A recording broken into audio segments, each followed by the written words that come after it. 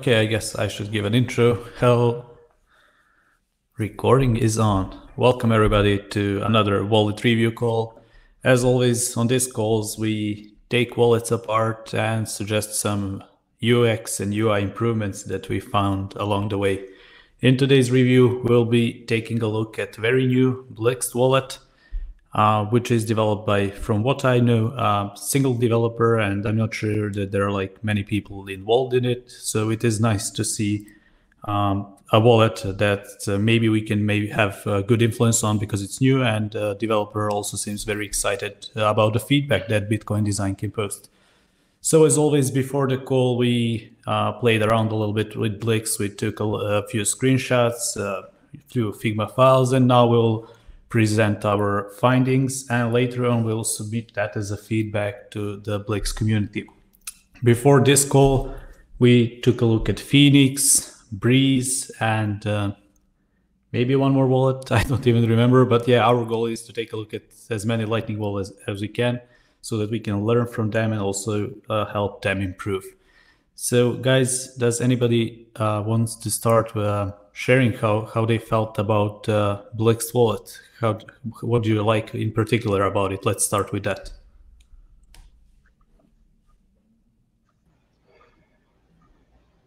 I like that they're putting, thinking about putting a lot of features in there to, try and make Lightning a little more accessible, like particularly the context screen. If you go into the settings menu, there's a feature where you can add contacts. And then there's also, it looks like some degree of support for Lightning address or some encouragement to use it. So I thought that was pretty good, cool.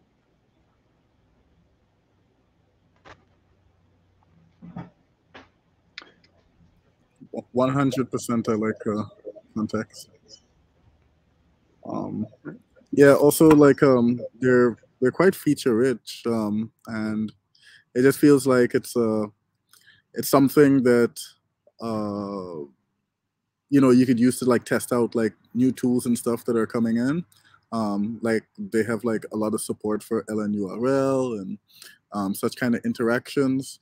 I find it quite interesting how a small kind of like like a single developer was able to create a what's getting now to be quite a popular, or at least there seems to be a demand for it now, or interest, this wallet. And it's not just like this large funded company, so like, because most of the other wallets tend to be that way, and that's possible through like the implementations of like LND, like LND mobile and stuff.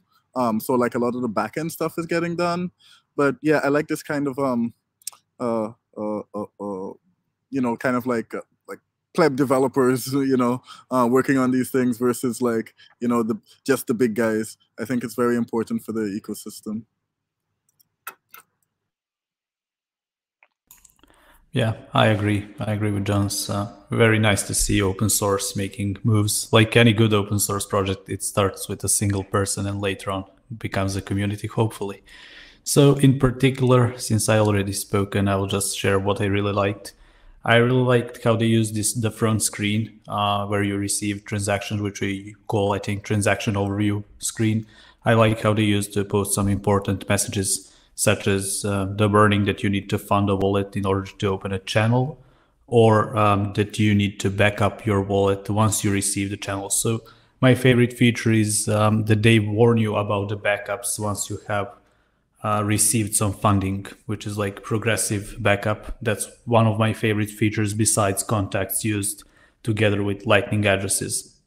And yeah, as John said, I also like the flexibility of it. Like the most important things, send, receive, fund channels are all there. But if you really want to dig deeper into the features, there are like a bunch of them, and I really like that they mark them as advanced experimental, so that the regular user does not need to tinker about those features if they just want to receive and pay for stuff. So that's on my end. I'm not sure if Ed and Tiana had some input about what they really liked. Hey guys. Yeah, so I'm a little bit late to joining. Yeah, there are a few things that I quite liked about this wallet. The first was actually kind of already mentioned, just with the contacts and just the importance of using labels and transaction descriptions, just to basically give people a better idea of like where their funds are going and where they've come from. Obviously, there are various privacy implications that come with that, but it's a good practice, particularly for sending and receiving. I thought that their Lightning browser, I liked the sort of app and services directory that sort of first comes up when they do it. I thought this is pretty neat. Obviously, I think a lot of people are going to be interacting with Lightning games and things like that. So basically, just to have those things kind of up when you first go onto it is, yeah, it's pretty cool. Tiana, did you have any other things? Yeah, like basically, I think I just really like how it's really easy to navigate, I would say. So like everything you need to do, it's just like right there while you open the app. You can see send, receive, and once you click on like the menu, you get to see like I think basically everything you can do with the application. So you see contacts, you see Lightning browser, and I think the navigation there is really cool. So yeah. So that's in addition to like yeah, also the Lightning browser and how they do like organize their directory and all of that. Yeah. Yeah. Oh, sorry, Tiana, I cut you off. If you have any more, just feel free to chime in. No, that's all. Awesome. So, shall we start with sharing some of the things that we think might be improved in the Blixt wallet? And since Christoph already has his famous screen behind him, maybe Christoph, do you want to maybe start? Sure. Yeah, I didn't realize it's famous, but okay. Yeah, just to add on to what Tiana said, I also found it feels like where everything is very quickly. It just seems kind of the navigation just seems very simple. And like you said, also I like these tips here when the wallet's empty that it tells you what you should be doing. It doesn't always tell you exactly how to do it, but overall, I think that works well. In the onboarding, I like the interactive parts of it. There's sometimes onboarding that is non-interactive, where you just click through screens and you're like, la la la, I don't care. But here you actually have these interactive options, and they're well explained. Made sense to me, maybe because I'm already very familiar with this. And then I like in the onboarding this screen here, where there's some extra customization options where it said, hey, if you want to, here's stuff that you may want to set up. And I just clicked on them, and it was just very easy to customize. So I liked that part. And especially if you look, the developer picked 5 options here. And if you look at the Lightning settings screen, like there's a long list of stuff here. So I did appreciate that kind of the important ones were offered to me to customize very quickly at the beginning. And even if I didn't customize them there, I kind of knew. I realized, okay, these are things I can do, and if I wanted to do them later, then I could do that. So it was kind of good exposure. So I like that part. I mean, unfortunately, I wasn't able to get any funds on Lightning. I was able to deposit on-chain funds that worked very smoothly. I was not able to get them on Lightning. The auto channel generation didn't work. Maybe I didn't deposit enough Bitcoin on there, but I also could not open a channel to my own umbrella. It just always told me no such host. And I assumed it should work because I scanned the QR code from 1ml.com to my node, and it just gave me this error message. And I've used the same method to connect to other people through the Bitcoin, was it Lightning Network Plus website. So I was not able to test out the Lightning payments. There's some small stuff that I noticed, like overall, I found these sidebar navigation options very helpful. But if you click Lightning channels down here, then it takes you to a screen with the title Lightning Network and a balance. I would expect it to see, for example, help text here, like on other screens, like okay, you don't have any channels yet. They will be auto-generated once you do this or that, or you can manually open channels, click here, something like that. That was one thing. That just threw me off slightly because you have this screen here that starts with a challenge, with a balance at the top. You have this one here with on-chain funds, a balance at the top, and then you have the home screen also with a balance at the top, and it just kind of threw me off a little bit. The settings I also found pretty useful and straightforward. Maybe they could be split up into different subscreens, so give each one a little bit more space, maybe, to explain things. And the Lightning apps, I was just not able to successfully use them.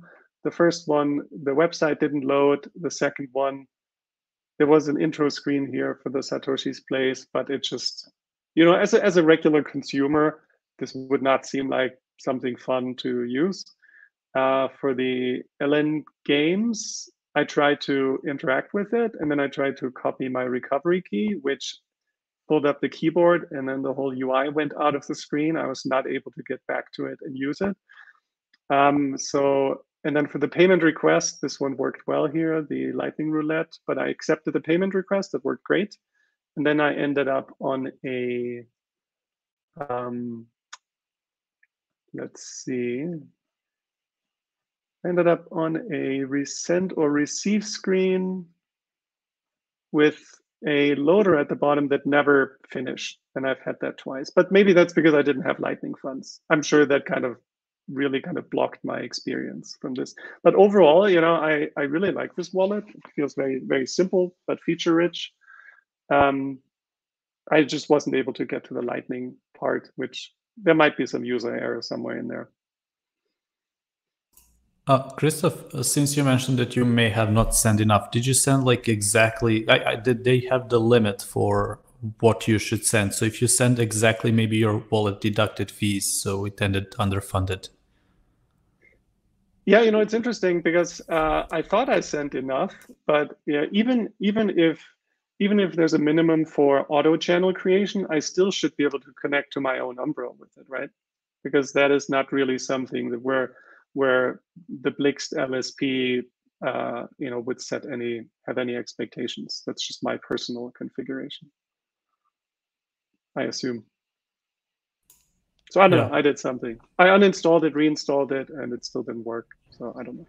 So it never prompted you to automatically open a channel? Like it never told you it was opening a channel for you? Nope. Okay, that's interesting. Yeah, my experience was very different.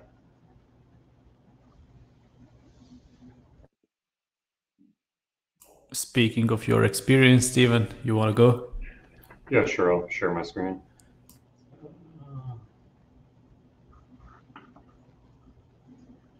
Okay, can everybody see my Figma okay? Yes? Yeah. Cool, thank you. Yeah. Yeah.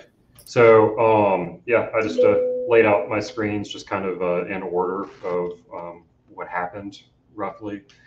So I mean, overall, I pretty much agree with everyone that it's very feature rich, and I'm pretty optimistic about this one. I was trying to approach it from the perspective of me as a somewhat experienced Lightning user, but also trying to put myself in the shoes of someone who might be onboarding to Bitcoin for the very first time. So yeah, I liked the warning message up front that it's still in development and all that.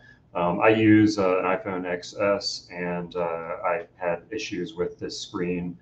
Basically, the buttons being cropped off on the edge of the screen. So that looked a little bit janky. My first option, just because I was curious, because we've been talking so much about backing up and restoring wallets, I decided to tap on the Restore Wallet button. Even though I don't have a wallet to restore, I just wanted to see what it looked like, and I'm happy to see the C phrase and restoring from iCloud. There was no back button that I could find to get back to the home screen, so I ended up having to close out of the app to get back to this screen.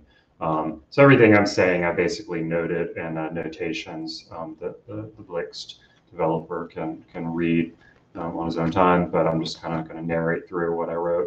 So I ended up getting back here. I tapped create wallet, and then that took me to the home screen. So it's instructing me to send on-chain funds to this address. So the one thing that I was having difficulty with is there was no clear way. I didn't have any on-chain funds in a mobile wallet that I wanted to send. I wanted to send from a desktop wallet. So I could not find a way to copy and paste the address here, only scan it. So I kind of had to like do a hacky thing where I send a screenshot to my computer and then you just, sorry for cutting you off, that also confused me. You just click on a QR and it copies the address. Okay. That was also very unclear to me. Okay, yeah. What I ended up doing is I ended up going and trying to find the on-chain screen because there was this on-chain menu in the settings and I couldn't find, for some reason, I might be mistaken here, but I feel like that on-chain screen was locked or not available to me when I first used the wallet. So there is a way to generate fresh Bitcoin addresses from the on-chain screen, but I feel like it was locked when I first opened the wallet. So I might be remembering that wrong, but yeah, I had difficulty getting my address. But overall, the QR code, that's like 99% of users are going to use that, so that's good. I would just recommend they put like a copy button or something like that. Kind of cool. Receive. I think when I was trying to find the Bitcoin address, I was like, well, maybe if I go to the receive screen, it'll give me a Bitcoin address there. And one thing I noticed very quickly about the screen is that it's a Lightning only receive screen. And I noticed that a lot of other Lightning wallets have some kind of option at the bottom to like, oh, do you want to generate, a Bitcoin address or an on-chain address? And I just kind of took some notes of this, that this wallet seems very opinionated about its Lightning first, and it kind of wants to like hide a lot of the on-chain stuff in different screens. So I don't know if that's good or bad. I just kind of wanted to raise that as a discussion point, that this wallet kind of handles that a little bit differently than some other wallets. I kept having lots and lots of issues every time I do anything on the app of iOS notifications popping up saying, oh, we pasted something from your clipboard. That was driving me crazy. So I very quickly turned this option off. Cheers to the developer for including the option to turn that off. I still just think it's weird that every time I enter a new screen, though, it's like pasting something from the clipboard. It really drove me crazy.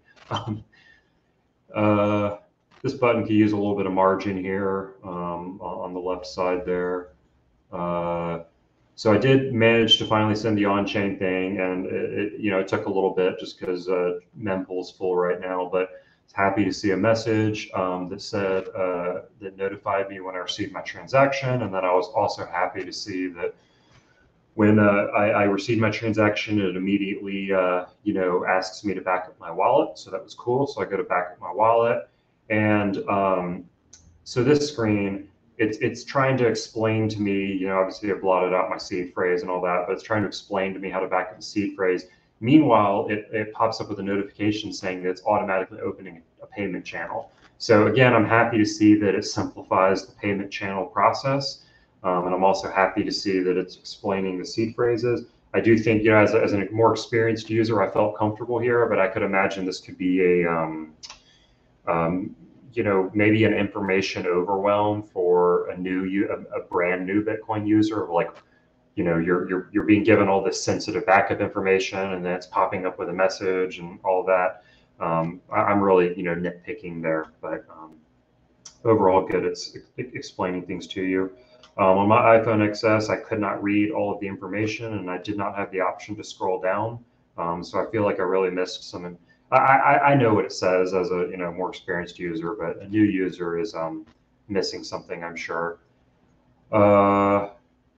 Just as a thought, as an experiment, I decided to, when it asked me to re-enter my seed phrase, I re-entered the seed phrase in the wrong order, and it did not notify me that I was doing it wrong until I had already entered all 24 words.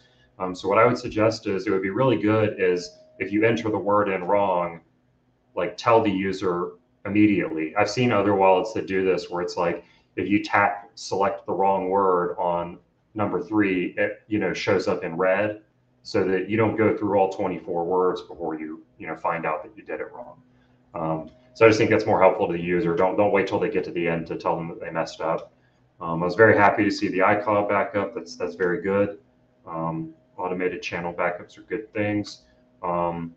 This kind of setting screen is nice. I like the ability to change, add a name to the node. Auto open channels, again, as a more experienced user, I knew what this meant. I don't know if a new user is going to know what the auto open channels means. And again, on my iPhone XS, this was all the text just getting cropped off. I found this a little strange, just that I can see my pending balance, but I don't see any transactions. And let me just double check now that like all my channels have opened and all this kind of stuff. Yeah, so this is just another thing about this wallet is very opinionated about, you get to the main screen and it's Lightning only. And all of your on-chain transactions are tucked away in another screen. And I had to go digging to go find a log of all my on-chain transactions. Again, I don't know. Maybe that's a good thing that it's all Lightning. It's just different. And I think to me it was a little bit confusing seeing that like I've got pending Bitcoin, but the transactions themselves are hidden from me. So when I did find it, I was able to click on it, open some transaction details, TXID, blah blah blah. I could not. It was a little weird getting out of this screen. Again, I'm just getting some like errors on my iPhone where things are getting cropped off, and I had to I think I had to tap around the edge or the margin to get out. So I'd recommend if there could just be like a close button or a back button. I think that would be helpful. And then yeah, I just, again, like I already said before, I really like kind of the features they're adding here. I think the context feature is going to be really cool. I'm curious about exploring that feature more. Could not successfully send any LN transactions as I was building this because I was waiting for my funding channel open transaction to clear on chain. I did finally clear as the call was starting, and I haven't been able to successfully send the transaction yet. It just kind of beach balls on me and spends every time I try to send to my Breeze wallet. That's not necessarily a design thing. That's probably just a network liquidity kind of thing. But I never was able to successfully send something. But overall, excited about this wallet, and that was just those are my thoughts, kind of onboarding. Awesome, Steven. As always, thanks for sharing this in depth. Really interesting findings, and thanks for categorizing them in a clear way so that we can pass along feedback to developer. Any of you guys wants to go next and share the screen to show what they found? Yeah, sure. I'm happy to share a few findings. I'll also leave my screen up for Tiana and later, as we actually we did this sort of ensemble about an hour ago. Just a word of warning as well. I couldn't find my Trezor, so unfortunately I wasn't able to deposit any on-chain things. So slightly limited functionality in terms of we didn't explore the send and receive flows, but I guess to iterate a few of the points made sort of earlier. The first thing I guess is that I liked a lot of the information that was kind of shown throughout the application. I mean, first of all, even just creating a new wallet, like this warning sign, which is kind of basically just saying like it's experimental. There's no one to support you watching your channels offline, etc. And it's kind of just like, yeah, cool, I'm going to be a bit reckless. It creates this kind of like fun feel to experimenting the wallet. And then obviously we have sort of certain communications, like during sort of at least the onboarding phase of like funding channel, like making it nice and clear, like, oh, send an on-chain transaction here. We all kind of noted that like this was kind of confusing, and I guess I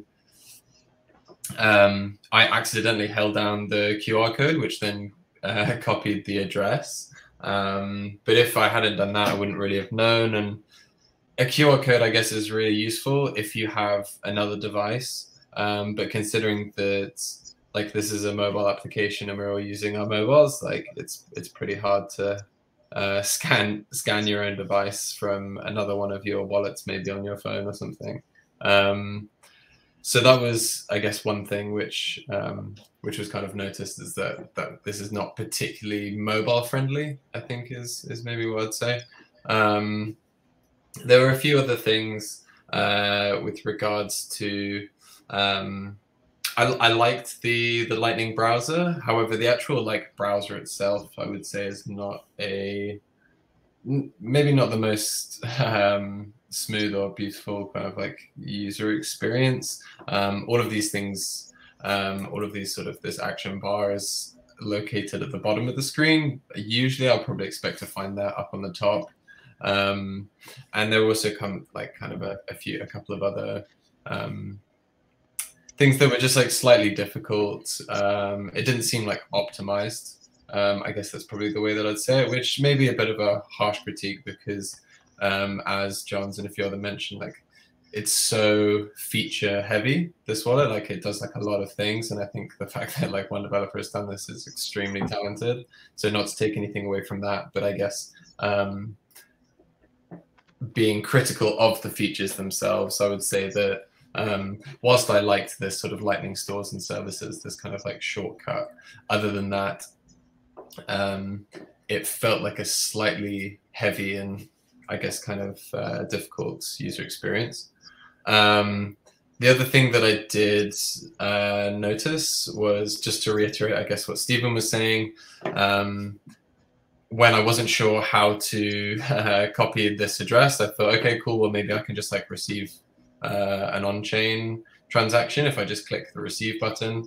Obviously, I couldn't do this because I hadn't opened up a Lightning channel, which then obviously gave me the indication that, okay, well, perhaps I'm receiving some sort of Lightning payment here, or maybe I have to do that first. I liked the use of the sort of labels. I thought that was, again, like a good practice. But I was kind of wondering why it even let me go through this process of filling out an amount and stuff like that when it kind of knew that I already didn't have any sort of any funds to open a Lightning channel. So perhaps the actual like receive button could on the homepage could maybe be disabled, just to avoid kind of wasted sort of time and effort. The final thing was the backup itself. I don't know why, but for some reason, my first, when I entered the wallet, it was sort of a screen like this. For some reason, maybe I'm just right-handed, I just went for restore wallet as opposed to create new wallet. I just kind of wanted to see what it was like. I'm always interested in like restoring old wallets and things like that. So I took a look at that, and immediately I was slightly frustrated. It seemed like there were quite a few options, but the one option that I didn't have was to be able to travel backwards back to that initial onboarding screen, because obviously I hadn't created a wallet and I wasn't actually going to restore one. I was kind of just exploring, which I know for argument's sake is perhaps my own fault. But in order to actually go back, I had to quit the entire application and then reload that screen. So there's just a few quick thoughts. Maybe Lothar or Tiana, if you guys had anything else, that would be a good time to share your thoughts as well.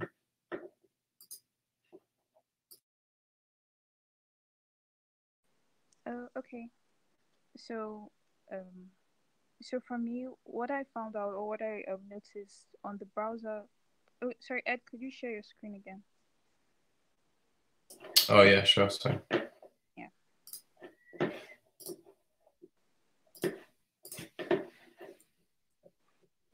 So yeah, if you just go to the browser, yeah, exactly. So I noticed that first off, I noticed like in a regular browser, right? If you want to probably search for like a website or something, you can type in just the name of the website, say Twitter or something, and it goes through, right? But here I noticed that you have to type in like the full URL before like anything happens. If not, it's not going to go. That's what I noticed. I don't know if this is intentional, And then I also noticed that on the keyboard here there was no space bar. Maybe this was also like supposed to prevent you from like typing anything other than a URL. But I figured that if maybe you're going for like a native browser experience, maybe that'll be something that you want to keep the same. Yeah, that's just like in addition to some of the things that Ed said. And personally, I think that this is just like a little bit too tight in this space with all of this other navigation items. Yeah. So I think that's basically it. In addition to some of the things Ed said. Lothar, do you have anything to add? I guess not. You both have probably said all the things that I had in mind. Oh, yeah, I think I have some thoughts on the settings, maybe. I see that obviously it has a lot of functionalities, and I see that also the browser settings are and the wallet specific settings are like in the same place. And because we have a lot of things going on, it might be difficult to sort of move through like a person that is just like looking for like say a specific browser settings. I will know to like go back to the to the wallet to check it. In my mind, I wanted to change something. I was looking for the settings, and I noticed that the stuff I was looking for was just on the regular settings. So it might be something to consider. I'm not sure how efficient that might be, but it's just something I was thinking about. Yeah, I don't think I have any other thing to add. Yeah, I mean, I think it's an interesting point with regards to the settings. Let's share a link to that. Yeah, sure, Pavel, I'll do that. I think with regard to the settings, it's kind of both, or it seems like from a lot of the feedback here that it's kind of both a blessing and a curse in some way. We like to have all of these extra settings and these really sort of like custom controls, but then sometimes they can also be quite overwhelming. I think Signal has quite an interesting sort of developer mindset whereby they try to sort of reduce optionality as much as they can and sort of basically provide standardized defaults which don't overload users with so many options and settings and custom controls and custom configurations, and instead sort of try and select the best sort of privacy first practice. Yeah, as Stephen just said, like there are no power users. So I guess just sort of an interesting thing to think about when it comes to wallets and settings.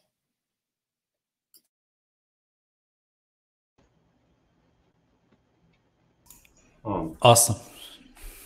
Go ahead, Steven. I want to talk about this Lightning browser, dig a little deeper on this, since several people have brought this up. I'm a little bit confused about what the purpose of the Lightning browser, this browser is, because it seems to me like it's just a web browser. And it's like, I already have 2 or 3 of those on my phone.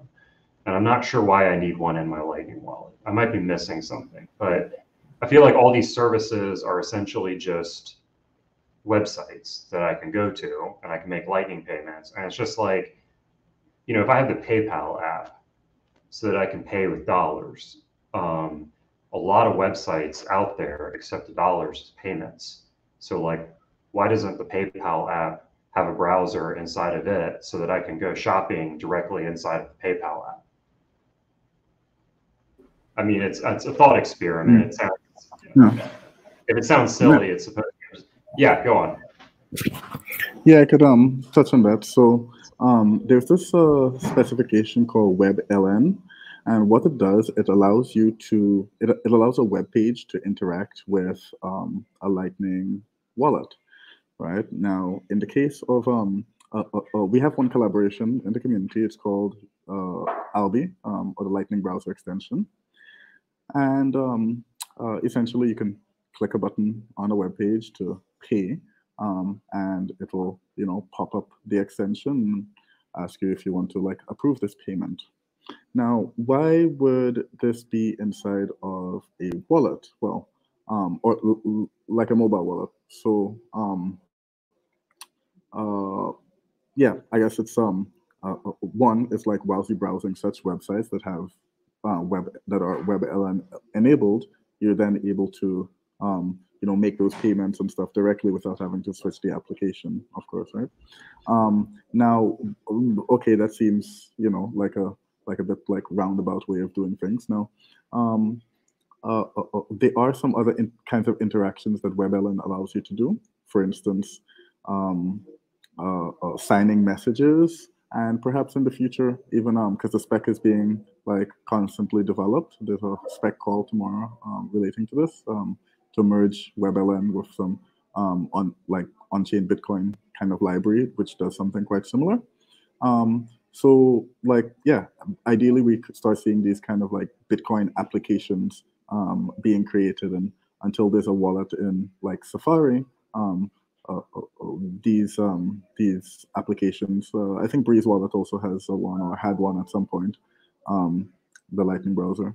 I think I see what you're saying. So, like, if I were visiting one of these websites, say it's a Bitrefill, I happen to see them in the browser list. If I were visiting that on my desktop browser, then I could I could install Albi into Chrome and then visit Bitrefill, and then I'd be able to use the Lightning browser extension to interact with that service. But if I'm in a mobile browser, it's not as easy to do that. Like if I'm using, say, the mobile version of Chrome, there's not really a browser extension, so I can't do that. So having a browser kind of embedded in the Lightning app is kind of like a workaround for that. Exactly, and like there are other kinds of like more interesting interactions than those that would just be like scanning a QR code to make a single payment. For instance, if the wallet and the browser are integrated, then you're able to do like a payment per second or something. Then you're able to do stuff like key send. So we start to see some quite interesting interactions that is possible on the web.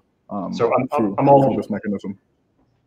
Thank you. Yeah, I'm all on board with that. That sounds great. I just want to make one final comment on this topic, just because I think I'm taking us down a rabbit hole. But I think that this is an issue, a user experience issue, that's kind of like bigger than this wallet, because I see Breeze does the same thing too.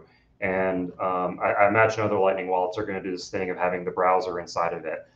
I think that it's a kind of a user experience issue we need to think about, just in the Lightning space moving forward, about how to have like better interoperability between apps and stuff. Because like if you pull out your phone, it's very easy to like make the apps interoperable and be like, okay, there's a button in my browser to automatically share this in Safari, or there's a button in my photo app to send something to Evernote, or a button to pay somebody via a payment app, right?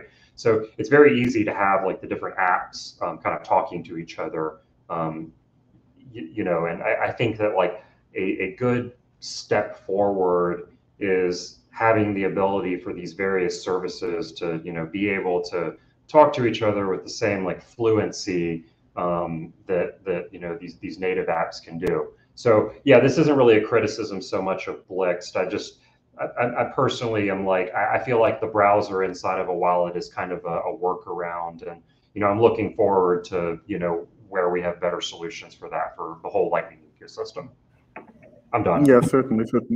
Yeah, and one of the challenges that just last point on that, one of the in terms of interoperability, one of the challenges is that like application, like all the Bitcoin applications are competing for the Lightning protocol and Bitcoin protocol in the URI space, right? So that's something that makes it kind of difficult. You can't just like click a link and then it opens in a specific app, because there's multiple apps that are competing for it. But I can share my my version of this now. Give me a second.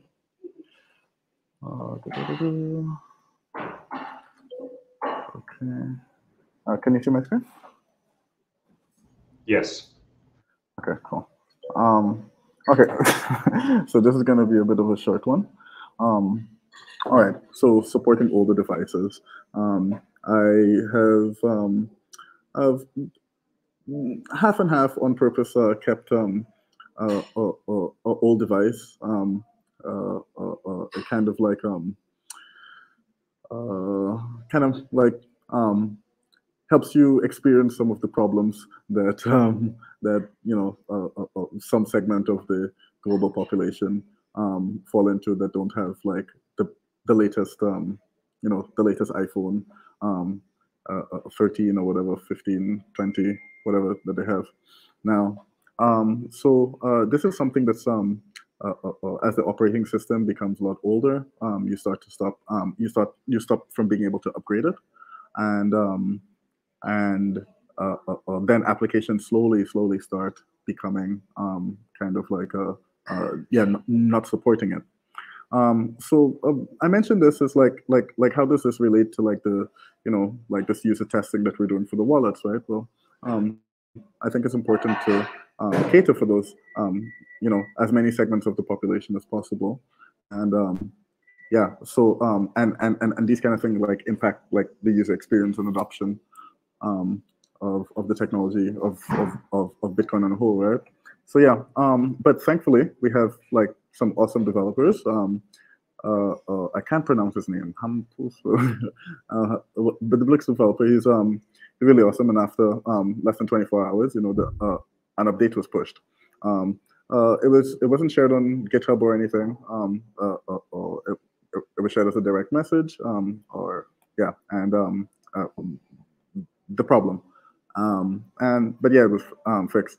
But yeah, so I was able to get it installed, but unfortunately, the application was crashing, and I think that was due to some technical problems. Anyway, I used the web version to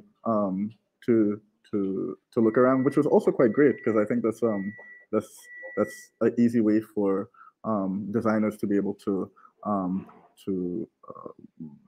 to do some like visual testing and stuff, if they want to contribute to the application. So it's really great that they have such features. I haven't seen it with any other wallets, to be able to like just check the updates in the browser. But yeah, in terms of UI, distinguishing labels and content. So this is on the transaction detail view. I really liked how you were able to like set a note there. I couldn't quite understand where the map, the location data came from. I think this is some specific metadata that the developer keeps in the invoice descriptions, like when generating invoices within the application. He talked about a specific format for that description using colons here. Anyway, but this list could use some touch up on in terms of like information hierarchy. I liked how it pulled in some of the details from well, I'm assuming it's either from the description field or from the LNUL pay stuff. So there's some extra metadata in here, which is really cool, to give you context. But it's just like there's no hierarchy. Like, what is the important thing that I should be looking at here? What's the yeah? Okay, so the next step, and this is icon when you click on the send Bitcoin.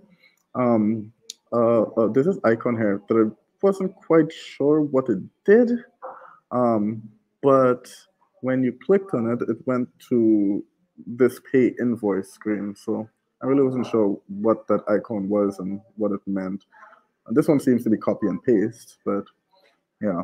But somehow I ended up on this pay invoice. I'm like, which invoice? But I'm assuming maybe this is something to do with the fact that it's in the web version, so maybe some elements may not be as like what's actually seen in the application, and it's just for demo purposes, perhaps.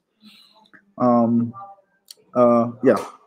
One of the other things was like this relative times, using relative times. I kind of feel like every time I see, you know, like a absolute time in a list, like a feed view or a list view. I kind of feel it was a long time ago, because you expect kind of like these, or at least I expect these relative times to be shown. So like 3 minutes ago, 4 minutes ago, and such and such. And as it becomes more difficult, like as it goes further back in time, and you kind of like lose track of like like when the specific time was, that you can't just calculate quickly from like 3 days ago, or 1 week ago, 7 days. If it's like maybe more than a month or something like that, then or maybe longer, then you start to probably rely on like these absolute times instead. And yeah, maybe perhaps also highlighting just metadata, or these items and the description items, versus the time in which it's shown, because yeah, the bigger question is not when something was paid, because it's kind of implied by a sorted list, right? It's implied by a sorted list of like, okay, the things on the top are the most recent, and the things on the bottom are longer time ago. So the thing that that's more difficult to determine here is like, what was it that was paid? Yeah. Okay, yeah. So Stephen mentioned this one as well, with the on-chain kind of being like a second class, which I completely understand in terms of like the application philosophy. The only thing though is that I feel like it should still kind of like be within the regular receive flow or send flow, because just provide, like, it could be de-emphasized, but just provide a way to like yeah, to switch it from the same area, because like at least it's like one path to getting, like it's a known path to make a send. Like the user wants to know, like the user would want to make like a specific action, and that action is to send. They don't, maybe they don't really know how to distinguish between on-chain and off-chain. So like they enter the flow with the context of like, I want to send something, and then they're like, oh, okay, no, I need to send it via like on-chain. Where do I do that? And then there's like some toggle to do it. Yeah. There's also a different design pattern going on here, where the invoice is just presented like straight away here. And Moon does a good job at this. They present a QR code with zero amount that you can like straight away send. But yeah, so this, yeah, I think it could be done. And I think that's all I got to with the with the web view. Unfortunately, I wasn't able to add contacts or play around with that as much. But yeah, it looks very promising. Awesome, Johns. Can you share that Figma file in the chat so that I can keep it in my collection of Figma files? No, not at all. I do have a fetish for Figma files, so please. Yeah, but then you're gonna see my other review. Yeah. Well, I never thought I'd hear that from you, pal. Yeah, I will be Figma guy one day, I promise. I need to make you guys happy. Since you're all now using GitHub, now I need to switch back to Figma. Anyway, I have like a few things to share, but we are like 8 minutes into discussion. So I just want to discuss, and I'm not even sure that my screen will work. So let me know, because I have like quite a few things going on. So can you guys see Steven here? Awesome. So yep. Yeah, I didn't do it in Figma. So very quickly, like when you generate a wallet, it says welcome screen. Takes a little bit of time, so I would prefer it if it says what's going on here. It's instead of having a spinner, maybe we are generating your wallet, please wait, or whatnot. Maybe this was unique to my experience. Maybe it's faster for your guys. So that's like first feedback that I have. Then very concretely, like when you generate an invoice, it marks it here. I'm not sure if you can see the green. So I assume that this invoice was paid, but actually it was opened this was a weird experience. I would use a different color when having an invoice that hasn't been paid yet. So this invoice hasn't been paid, and it looks like it is. Even though it has open, I don't think open is very clear. Like if it was pending maybe, or if it was yellow, for example, it would make sense. But like green, I associate it with received funds. Yeah, I also had this feedback with the QR code that we mentioned. I won't go into that. What really bothered me was that when I had to fund my wallet, there was no indication on the screen that I need to wait for confirmations. And I would appreciate if they added a warning like, hey, we need to wait for X amount of confirmations or anything. I simply waited for a few hours, then came back, and then it worked. So I didn't receive any notification or whatnot that there needs to be. And I'm not sure, correct me, feel free to interrupt me if you guys had seen the notification that you need to wait for confirmations, but I haven't. So that was one more.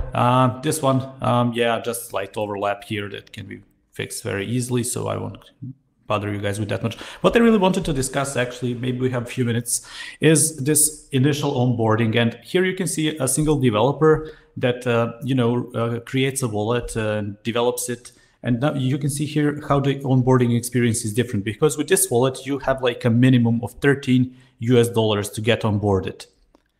And yeah, you also need to wait for confirmations because, a developer of Blixt wallet is not willing to take the same risk as a company that Breeze does. Breeze, if you guys remember, uses zero amount confirmation for opening channels. It's very fast. You're onboarded right away. If I was to show this wallet to a friend, I would usually use some minor test amount, to showcase wallet for them. And they would expect it most likely to work right away. So this is where Moon shines, I think, compared to other wallets. They offset the fee, they eat up the fee for you, and then they, later charge you this fee. But that initial onboarding is something that, and I understand that it's maybe not possible for a single developer to use this kind of model. I just thought it's interesting discussion, how we onboard people, how do we make sure that there are no financial limits for them and so on. So if you want, you can discuss that. If you guys have any thoughts on the onboarding, that's pretty much everything on my end. Yeah, feel free to take over while I try to turn off my screen.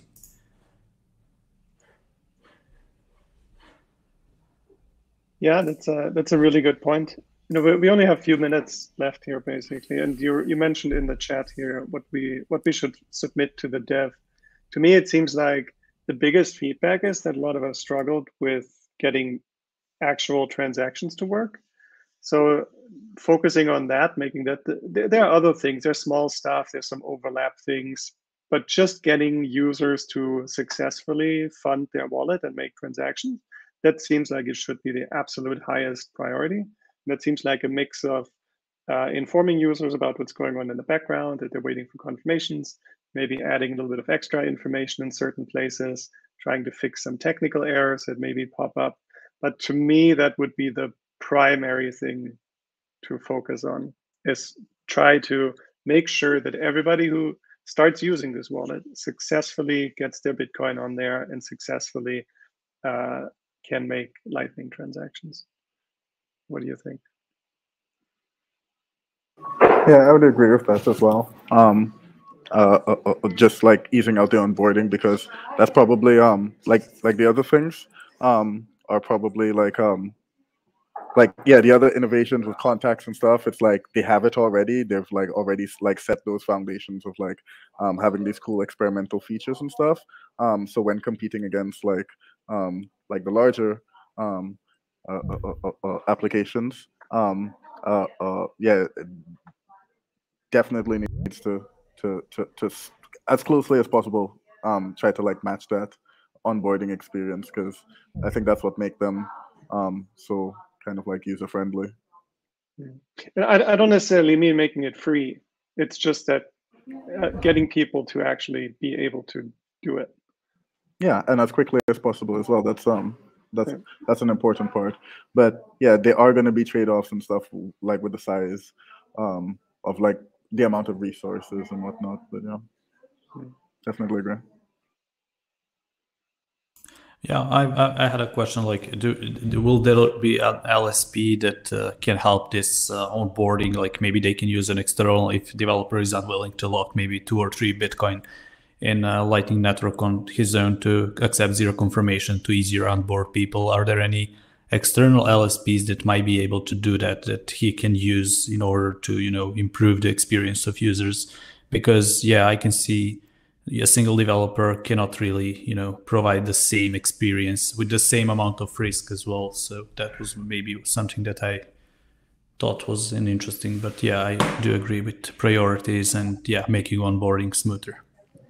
Yeah, I was talking with Bosch this week about like the LSP ecosystem and what that would look like, and uh, uh, uh, we started making some like explorations about like a directory and the application, instead of be bounded to one LSP, it's now something that you're able to switch and go between them.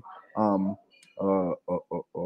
Also, this concept of like a Uncle Jim LSP, where you're setting up one for your friends and family and maybe earning some sats from routing or whatever for them, or it's just completely free or whatever, or your community and whatnot. Um, and what's